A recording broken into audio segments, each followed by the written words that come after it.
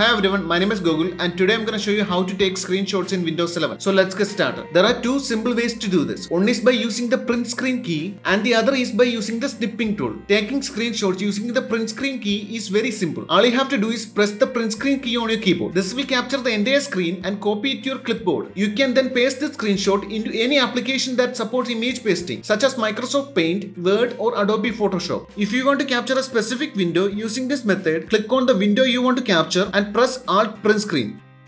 Now the second method using the snipping tool. Press the Win key, Shift key and the S key together. This will open the snipping tool and a small toolbar will appear at the top of your screen. From the toolbar, you can choose the type of snip you want to use. The options are rectangular snip, freeform snip, window snip and full screen snip. Rectangular snip allows you to draw a rectangle with your cursor and capture anything within that area. Freeform snip lets you draw any shape with your cursor and captures the area within that shape. Window snip enables you to capture a specific window or dialog box. And the full screen snip captures the entire screen. Once you have made your selection, the snip will be copied to your clipboard and saved to the screenshot folder in the pictures.